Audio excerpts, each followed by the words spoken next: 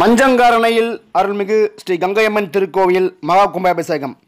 கும்மிடிப்பூண்டி சட்டமன்ற உறுப்பினர் கே.எஸ். விஜயகுமார் பங்கேற்பு.